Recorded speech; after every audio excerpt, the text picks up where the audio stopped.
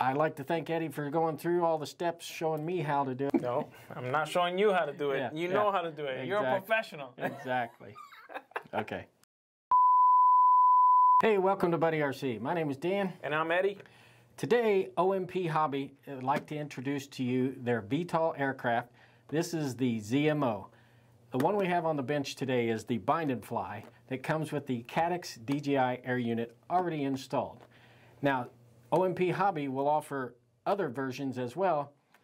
You're going to be offered the bind and fly with the DJI transmitter, the bind and fly with the DJI goggles, the ready to fly, which comes with the DJI transmitter and goggles, and the ARF kit. ARF is you will install your own receiver and VTX and camera. Yes. And today we're going to be showing you how to install a SBUS receiver. We're using the RadioMaster 161 or the TBS Crossfire Nano receiver. Let's start off with taking off the props. Then open up the hatch, and there's going to be one screw that you're going to need a 2mm hex.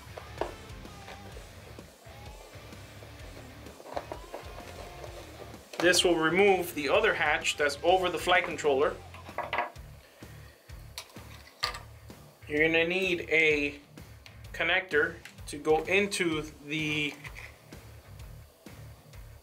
flight controller. For this video purpose, we're going to use some other connections here because I want to be able to swap out the receivers and show you how both receivers connect to the flight controller. So normally you would just have your receiver directly to this connector. So this connector goes in the flight controller right here. It's a 4-pin, just like that. And then your receiver option. Right now the crossfire is connected, but I can also remove this and show you how the RadioMaster R161 connects. 3-wire connection. You don't need the other 2 wires. Okay, let's get started. On the RadioMaster R161 receiver, you're going to get this connection. You're going to use this, plug it into the receiver. You're going to use negative, which is the black wire, positive, which is the red wire, and yellow, which is the signal wire. This is all you need to connect to the aircraft.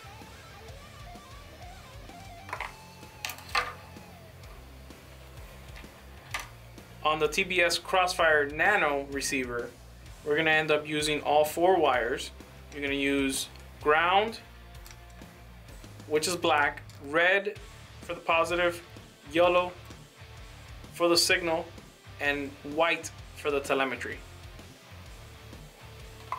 On the flight controller, this connector from left to right is going to be red, positive. This other black wire here is not ground. This wire is telemetry. Then signal for SBUS and black for ground. So this is the setup that I have for the TX16S. Channel 1, aileron. Channel 2, elevator. Channel 3, throttle. Channel 4, rudder. Then we're going to go to channel 6 for your flight modes and channel 7 for your return to home. Simple as that. Okay, so now I will be showing you with the RadioMaster TX16S how it looks connected to the RadioMaster R161 receiver.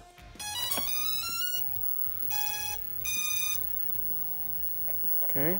You have a solid green light to show that it's bound.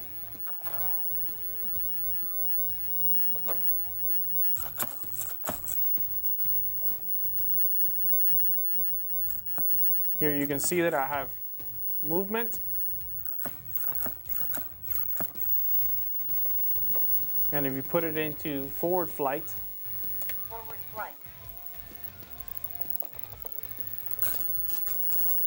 you can see that I have full aileron and elevator controls.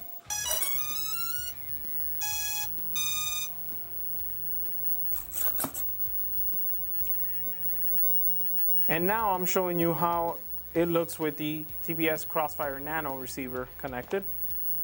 I have control surface movement if I go into forward flight with this switch. Forward flight.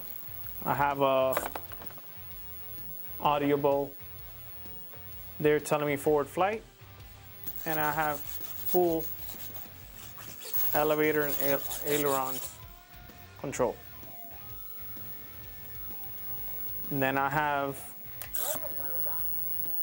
Return to home. a return to home, which if we had GPS lock on, it would Forward flight. return. Channel 6 is your VTOL and forward flight switch. I have selected here SA, Forward flight. and I have Normal mode on. audio telling me normal mode, which is VTOL, Forward flight. and forward flight. Normal mode on. Channel 7, which I have selected SB switch, Return to home. is return to home. So there you have it. I hope you enjoyed the video.